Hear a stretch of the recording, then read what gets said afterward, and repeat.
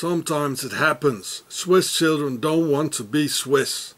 And for those, Swissy and the Sisters of Isis have some special treatment ready, as children's slavery contract kids for Dinkinder until 1989, forced sterilization programs, eugenics, die administratief verzagte until 1996, drugs and state pedophiles to break their souls, being all part of the Horus matrix, as I've already explained to you. And here, a couple of years back, the Swiss state organized state-financed so-called time-out camps by the Swiss KESB authorities of the Horus matrix, in which Swiss kids who didn't want to become Swiss were put in cages in secluded areas in Spain, where nobody would see them. Here it says, the children from the torture camp. Yeah, that was in 2006, and these things are still going on, you know. They just got a bit smarter now, and, you know, it's not every day, you see. And here it says, they were put in wild boar cages. And here it says some more, well, you can read it yourself.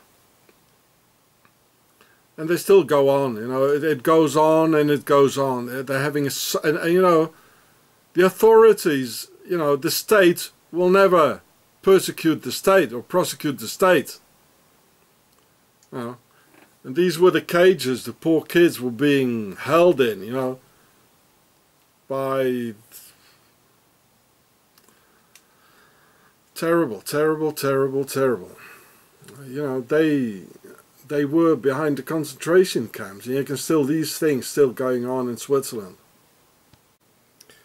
The poor kids were arrested by that heroic Swiss Nazi police in collaboration with the Swiss pervert Freemason justice and the homos of the SS social services.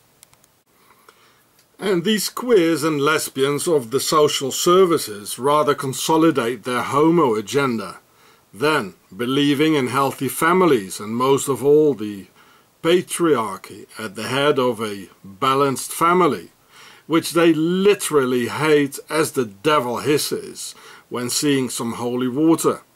Therefore, a helpful hand for Pharaoh and his sisters of Isis in reshaping man after the image they have conceived, with the homo agenda being one of the most important tools of the Horus matrix, in which the homos are, of course, also the victims of that greater force behind. But we shouldn't pity the homos, as they're dangerous to humanity and our children, as we can witness here in this horrible story of Swiss concentration camp practices against defenseless children, and financed and organized by the Swiss Nazi Templar authorities with the consent of the Swiss Nazi people.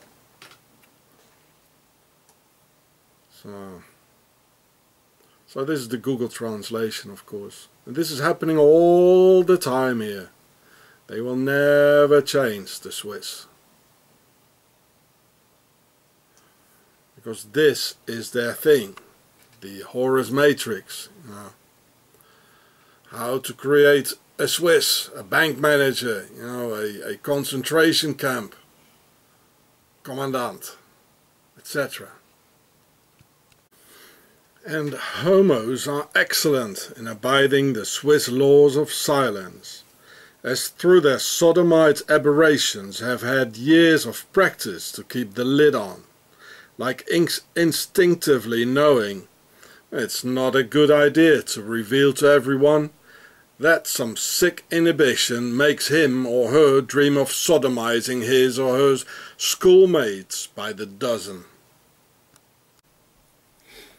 The homo agenda also converges as a mixture between the Horus matrix and MONSANTO, all coming out of the same realm of evil, wanting to reshape a man into a cold, and a sterile and obedient product, and therefore aiming the children, because she knows that a man with 20 will be very hard to bend and reshape. So better start when he's still 3 or 4. Hey, Swissy?